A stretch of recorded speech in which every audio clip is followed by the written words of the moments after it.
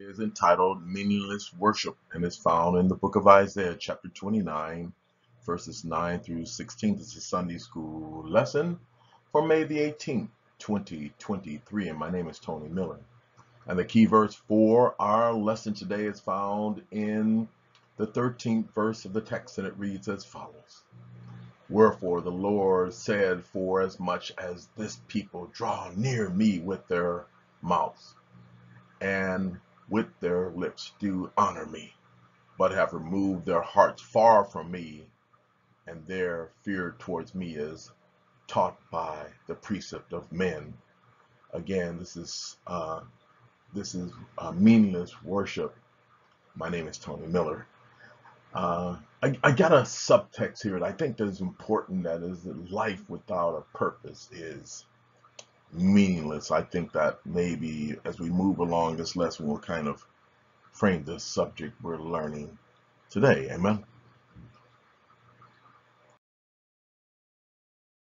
So the aim of this lesson is to know that God expects worship from the heart and understand that God is worthy to be praised and praise God from the heart. This is my YouTube channel. As you please hit the subscribe button and notification bell and you'll get my lessons automatically. Please like my lessons. If I give you any value, like my lessons, share my lessons, and leave me comments. All of these things continue to encourage me to share this word of God with you. Amen.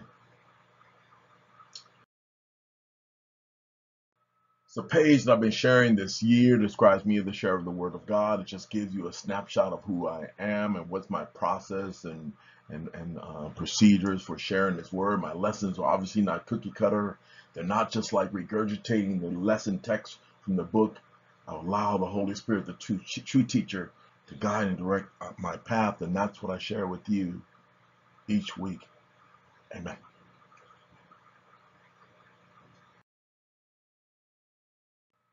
So this week, as we've been for some time, we've been entertaining these messages from this prophet Isaiah. The prophet is, I share with you so many times, and I think it's important that I share with you this constantly because a prophet is a person regarded as an inspired teacher or proclaimer of the will of God, one who presents a message to, that God presents a message to, and the intent of that prophet give that message to God's people. And I just think so many people get that misplaced and twisted around. God is the one supplying the message, and that message is the one who's giving that message from God to God's people. You cannot make yourself a prophet of God. God selects you. God gives you the message, and your job is to give that message to the people, not to fabricate stuff out of your own brain. Amen.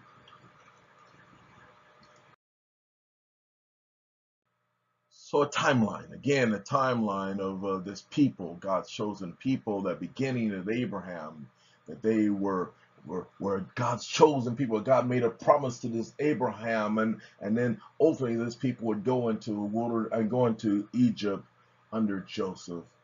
And after this 400 years, this people were under the hard task mastering of the pharaohs and of the Egyptian people. That time has expired, and God has now appointed this one Moses who would lead this people out of this bondage and headed to that land that he promised to this one Abraham. And God, by the power of his Holy Spirit, the pillar of fire and cloud, would lead this people through a Red Sea into heading into a promised land, but ultimately because of their sin.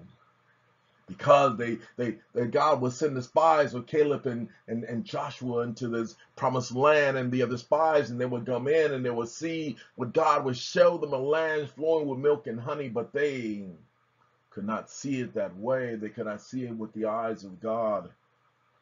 And they would ultimately be judged by God, and all those who were with them would ultimately die in that wilderness before they would make it into that promised land. And only those, Joshua and Caleb and those believers, true believers, would make it into the promised land after the 40 years in the wilderness, where God would again be with his people, his Shekinah glory.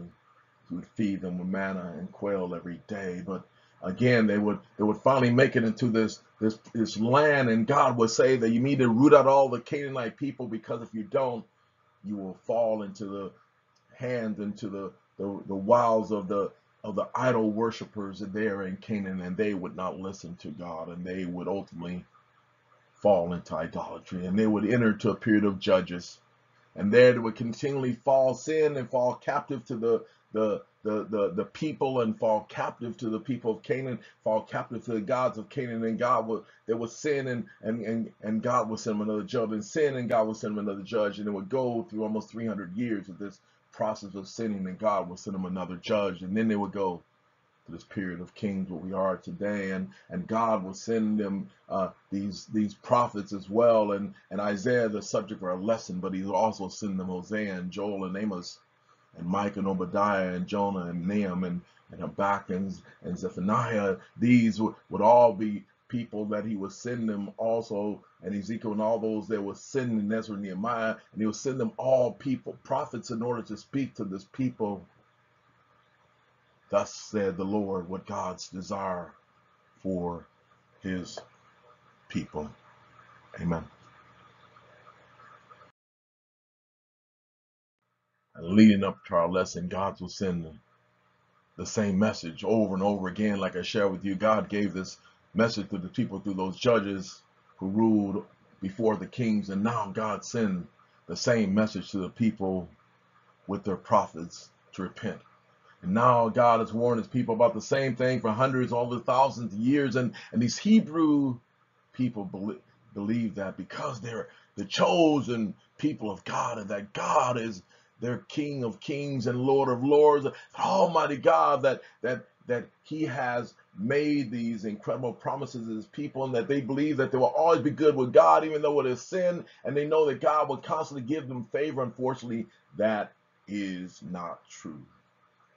In our lesson today, Almighty God will send them another amazing prophet, and that will be Isaiah, the Shakespeare of the Old Testament. God warned these Hebrew people about these dumb idols made by the hands of man, by blocks of wood and stone, that God would ultimately send them judgment, but He would also send them hope. Amen.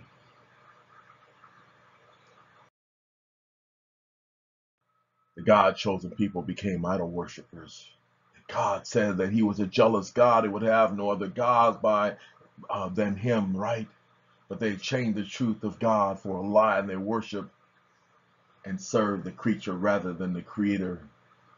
That again, the idol is anything that replaces the one true and living God, Jehovah, Yahweh, Adonai, and then the only power that the idol has is the power of the man who made it. It's only the one who carved it is not greater than the image itself. Let's move on.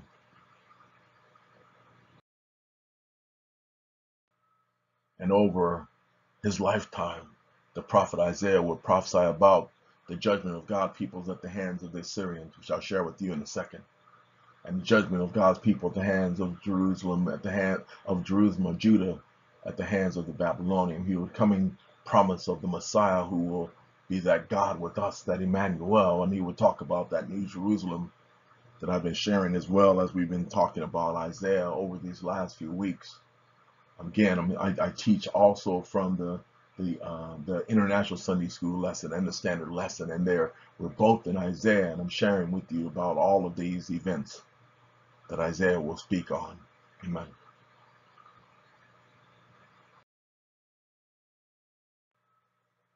And we were heading in this period of kings and prophets, as I shared. And again, that Saul would be the first king, but David would be the king that God chose, right?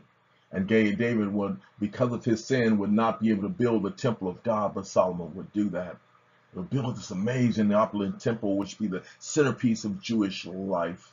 And it's in Solomon, with the time of Solomon, that the prosperity was in the land, and no more wars, and they ceased from wars, and they would cease in this man, the most wisest man in the world, one of the richest men that ever lived. And the problem that he would have 700 wives and 300 concubines, and they would have these idol gods that they would worship as well. And it would throw Solomon into this idol worship as well. What God had forbid. The smartest man in the world, the richest man in the world would still fall at the hands of the sin of the idols. And the northern tribes would also, and again, that when Solomon would die, that he would have the kingdom divided. It says, two kingdom I share with you the star of the top. And the two kingdom, one by Rehoboam, who would be his son, and Jeroboam, who would be the one that he would mentor. And because of the sin of this people, that Jeroboam would take the northern almost 9.5 tribes, almost 10 tribes. They would take them to the north, and then they would be the northern kingdom, where Israel will be there, and Syria will be their kingdom. But again, because of the battle with the conflict with Rehoboam, Solomon's son, that he could not go down to where the real temple was, that he would have two golden calves in the northern, and ultimately God under Isaiah would tell this people that they need to turn from wicked ways, and ultimately they will be scattered at the hands of the Assyrians, as God would judge his people. And in Judah, Isaiah would send this message to his people, a constant message. That's what I'm sharing with you. The message that Isaiah would have, this people would ultimately go at the hands of God's God would raise up this Babylon, and they will send his people into captivity. But God has got a remnant that will be left, and he will give them that restoration that he promised as well. Amen. Now, Isaiah is one of the greatest prophets of all time, and Isaiah's visions had visions from God, and was called by God to do his work, to bring the people to repentance, to save them from eventual destruction. And Isaiah came to the people with messages of judgment. Temper with hope if you have a chance to turn back. And he ministered for over 60 years, and he pleaded with the people to turn from their wicked ways back to the true and living God, a God who can forgive and restore them. But even God's great show of mercy and protection did not sway this chosen people back to worship of their gods. Their God. Their God. Amen.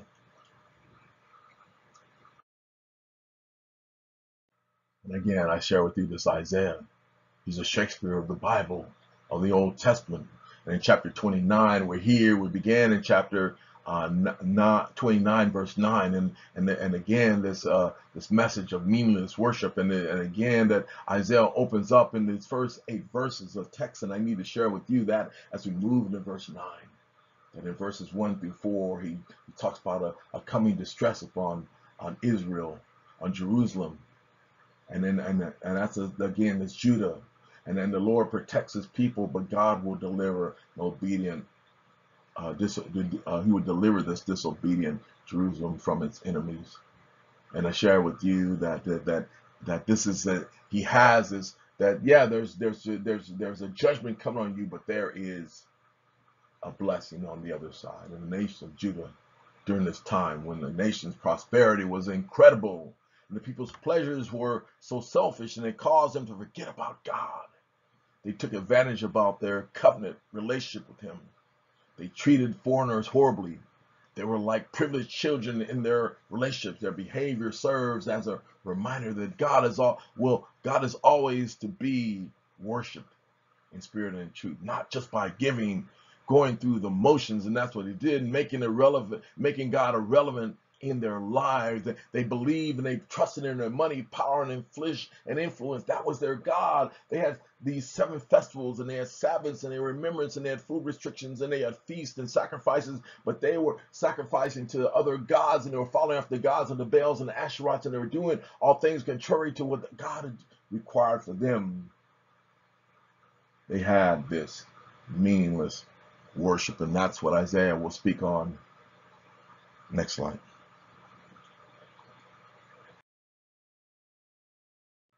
I share with you verses 1 through 4, and I wanted to give it to you in a message, because I think that in the Message Bible, I think it just gives you the clarity that we need from this first part of the text. The God speaking to his people through Isaiah. Judgment is coming, and he says, "Doom, Ariel." Ariel is Jerusalem, right? Is Judah. the city where David set up camp, again, the city of David, Jerusalem. Let the years add up. Let the festivals run their cycle, those 7 festivals I share with you. But I'm not letting up on Jerusalem. The moaning and the groaning will continue, and Jerusalem to me is a doom, right? Like David will set up camp against you.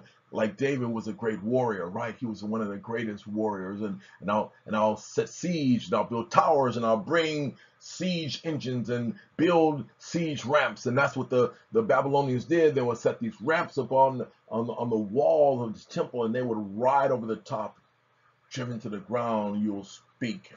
You'll mumble words from the dirt, and your voice from the ground, like the muttering of a ghost. Your speech will whisper from the dust. Again, God is telling this Israel, this Judah, the Jerusalem, God's Jewish people, that he tell them that they are going to be judged. Amen.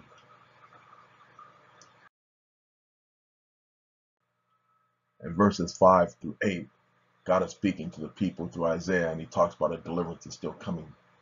But it will be your enemies who are beaten to dust. The mob of tyrants will be blown away like the chaff, because of surprise, as it was out of nowhere, from a visit from God, of the angel of God's army, with thunderclaps and earthquakes and ear-splitting noise, backed up by hurricanes and tornadoes and lightning. The mob of the enemies of war with Ariel, who trouble and hassle and torment her, right? God's people, will turn out to be a bad dream, a nightmare, like a hungry man dreaming he's eating steak and waking up hungry, like a thirsty woman dreaming she's drinking iced tea and wakes up thirsty. So will that mob, the nation against Zion, against Israel, will wake up and find they haven't shot an arrow and haven't killed a single soul. God will deliver his people from their bondage, from the 70 years of captivity. Again, Isaiah speaking to his people about how they will ultimately be delivered. Amen. Let's move on.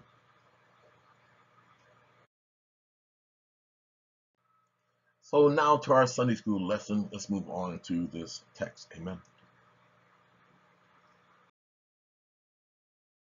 So our lesson is entitled Meaningless Worship. Again, it's found in Isaiah chapter 29, verses 9 through 16. I'm going to use a New Living as our backdrop, and verses 9 and 10.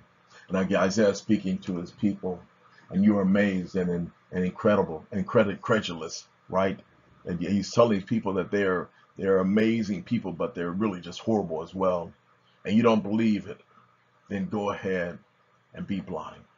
And he tells his people, you're stupid, but not from when you stagger, and not from liquor are you staggering. You're staggering because of your incredulous lifestyle, your lack of substance in your faith to God. For the Lord has poured out on you the spirit of a deep sleep, because you have allowed all of your arrogance and all of your prosperity to be that what's driving you. And he has closed the eyes of your prophets and visionaries. And what happens is God is constantly, and I shared you all of those prophets that he spoke of, and they're all saying the same thing over and over and over and again, that God would ultimately send spiritual blindness upon Jerusalem, because ultimately they were so self-serving in their own worship of God. They had a whole practice of religion, and they had a whole practice that God has set up. They had the law, and they had the Sabbaths, and they had the feast and harvest and all those, but they wanted to do it their own way. Again, the prophet speaks to this people. Amen.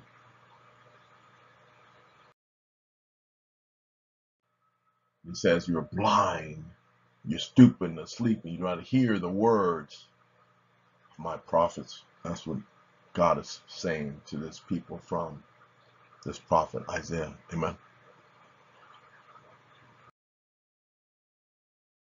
Again, this meaningless worship. In verses 11 and 12, for the future events in this vision are like a sealed book to them. God is saying about this blindness that people have. And when you give it to those who can read, they say, we can't read it because it's sealed. Again, God is speaking to them, but they're blind now. And when you give it to those who cannot read, they will say, we don't know how to read. Everybody has some excuses why they're not serving God, and God is challenging with this one prophet, Isaiah. Let's magnify. Point in the next slide. Amen.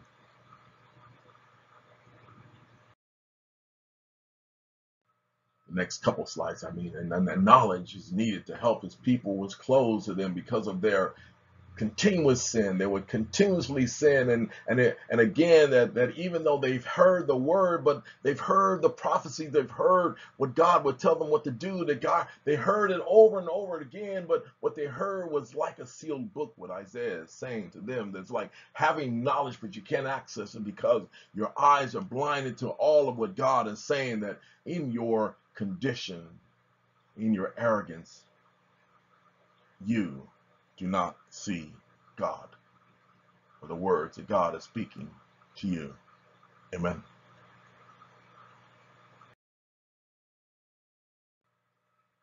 That is meaningless worship. That's what I mean. And that meaningless worship, and I'm going to have three cells that'll follow this one. I'm sorry. I just misspoke last time. And so the Lord says, these people say that they are mine, and they honor me with their lips, but their hearts are far from me, and their worship is of me is nothing but man-made rules learned by doing it over and over again, right? That's our key verse, right? Verse 14. Because of this, I will once again astound these hypocrites with amazing wonders. The wisdom will pass away. The intelligence of the intelligence will disappear. Again, like he said, that all of your information is like a sealed book, right? And sorrow awaits those who try to hide their plans from the Lord, who do their evil deeds in the dark. The Lord can't see us. He doesn't even know what's going on. That's what they think. And how many times do you listen to people say that, how could how could all this evil and everything be going on in the world? God must not be looking. He must be on vacation. He's not. God is still in control. We magnify these points here in the next three slides. Amen.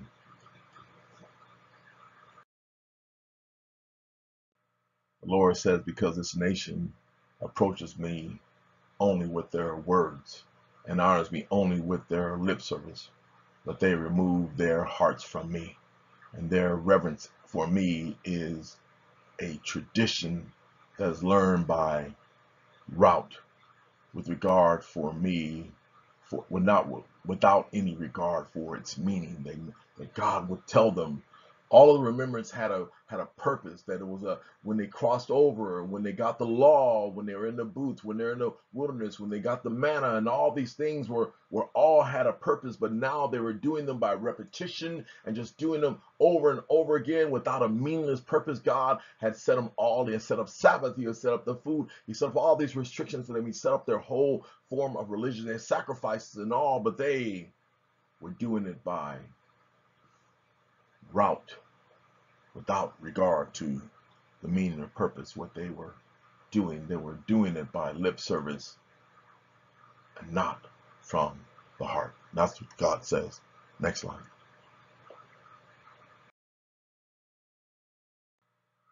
Once again, I will once again astound these hypocrites with amazing wonders.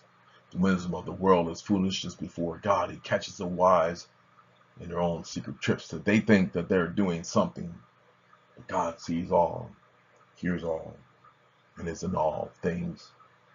Again, that's the problem those people had. They were just hypocrites. Lip service. Next slide.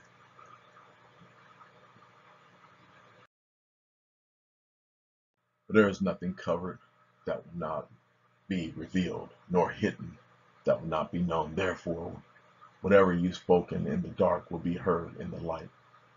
And what you have spoken in the ear, in the inner rooms, will be proclaimed on the housetops. That there's no place to hide from God. And God is in all, everywhere, at the same time. Amen, the word of God. for the people of God. Amen.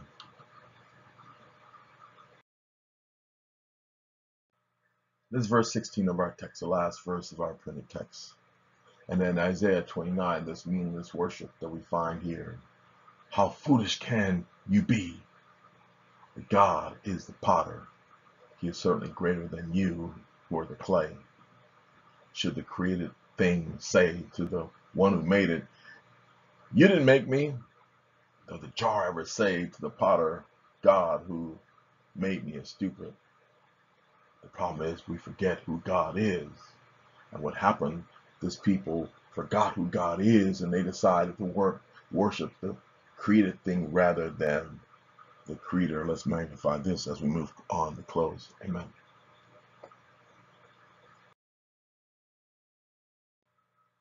So which is greater, the creator or the created thing?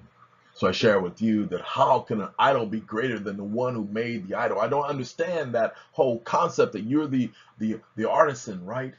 Is the artisan or the idol that one who had the ability to carve and to fashion a block of wood and stone is some image that one would worship? How is that block of wood or clay? How is a potter? How is the pottery greater than the potter, the one that made it? Again, God is greater than them all, and that's what he wanted them to understand. But they are now in their worship, they are worshiping themselves and not worshiping the one true and living God. Let's move on as we move on to close this lesson. Amen.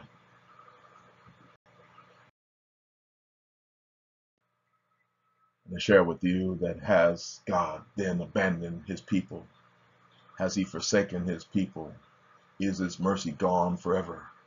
Does his promises fail forevermore? Has God forgotten to be gracious? Has he shut up his tender mercies? No. He reserved it for this remnant of people that would ultimately come out of this judgment. That he will have some of those who have put their hope in God, but they're the ones who would ultimately make their way through. Just like those in the 40 years that they're in the wilderness, that those who came before all died off, and those who were the younger after the 40 years, they would make it into the promised land. Therefore, we read in the text that in that day of general slumber, the general ignorance, the general hypocrisy and general perversion, the general rebellion, in that day the deaf shall hear the words of the book, and the eyes of the blind shall see out of obscurity. And in that day, out of darkness, those people, the remnant, the meek shall also increase their joy in the Lord, and the poor among them shall rejoice in the Holy One of Israel. That God is still having the blessing, even though that they've been in this captivity, and they will go to a captivity, that they will go into a judgment. And we see a gleam of sunshine breaking through the black cloud that oversees the earth. The Lord will appear on behalf of his people, whom that they are not here mistakenly. They still are God's people. Let's move on to close out this lesson. Amen.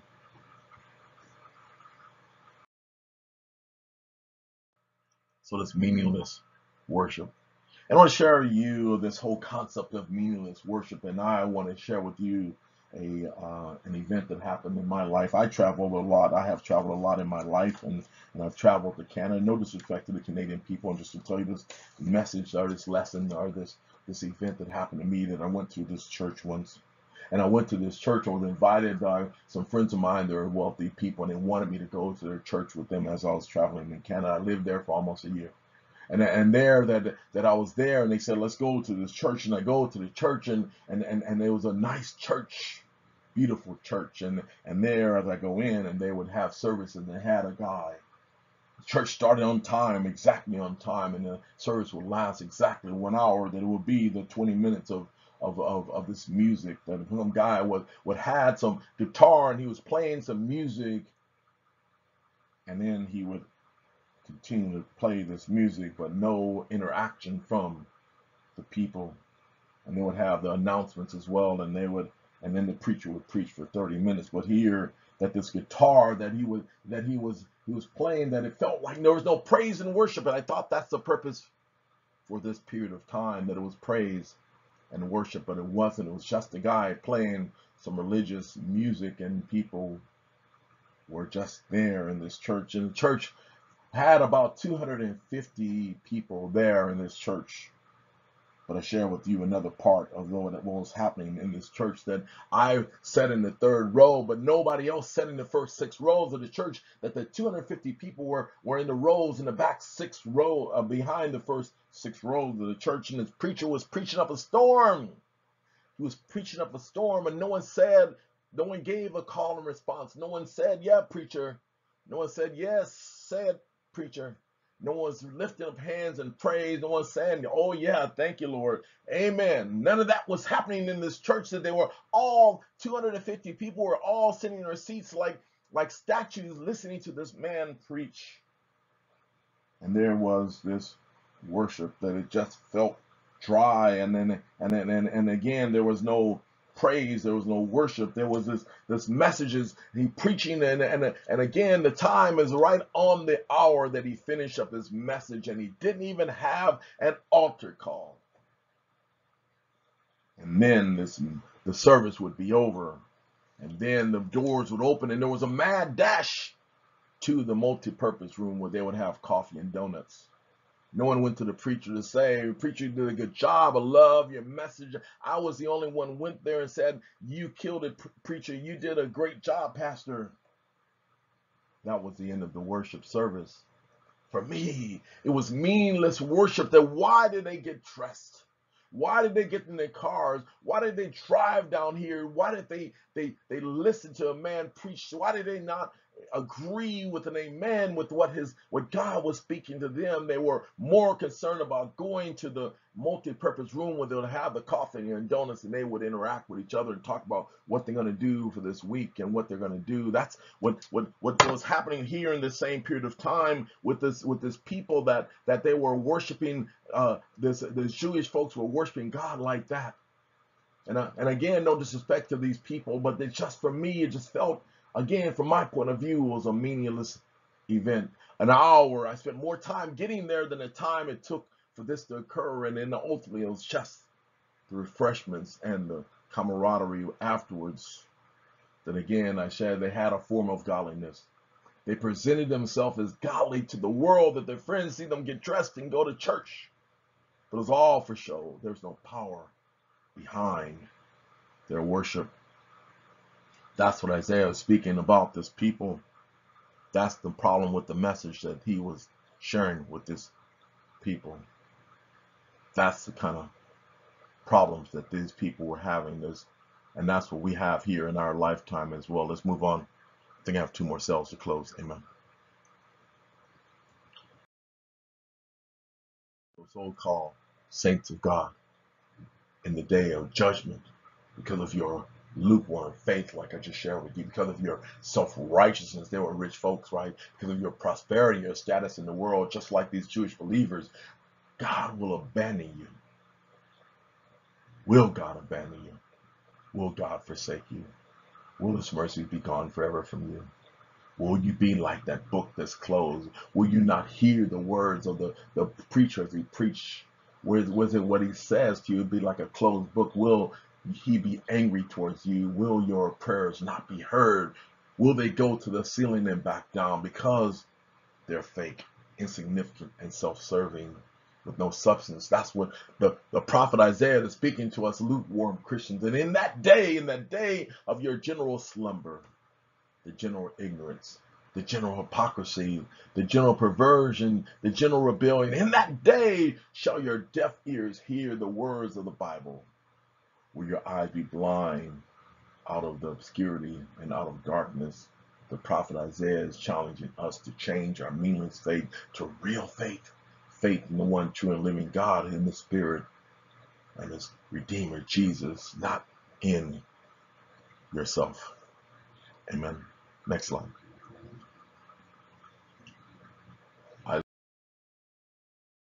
Isaiah's message is the same message that our parents and our grandparents and our family, friends and members and loved ones and pastors and preachers and teachers and these voices crying out in the wilderness are telling us now that you finish your school, you got a job, you got a wife and family and money and a house. The saint of God, you're back in the church, back in the real worship. You need God back in the God of your youth back in your life. You need God's power. Much prayer is much power. A little prayer is a little power. A lot of prayer is a lot of power. You need to find your way back to the one true and living God. You need Jesus in your life. That's what the prophet Isaiah is saying to you, saint of God. Next slide. Last slide to close. Amen.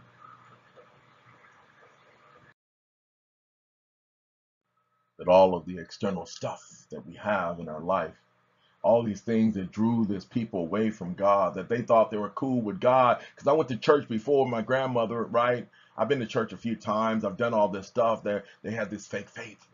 And now, because out of their affluence and out of their after education and all of this stuff, they now have this fake faith, right? They now can go to a yoga and they got crystals and they got psychics and they got self-help books and they got counseling and all these things. It's all fake faith. We're called to have meaningful worship. That's what Isaiah is trying to tell us today. Worship from the heart. And I share with you that I think that God deserves that much from you, saint of God. So-called saint of God. Saint of God. And I hope you agree. And that is our Sunday school lesson for this week. My prayer is something you've learned this week. Strengthen your faith. Get yourself real faith. Faith from the heart. My prayer is something you've learned this week. Strengthen your faith. The Lord provides all your needs. We learn something worthy of sharing. So in the matchless name of Jesus, we do pray and ask these things always. In His name we pray. Thanks much for your time.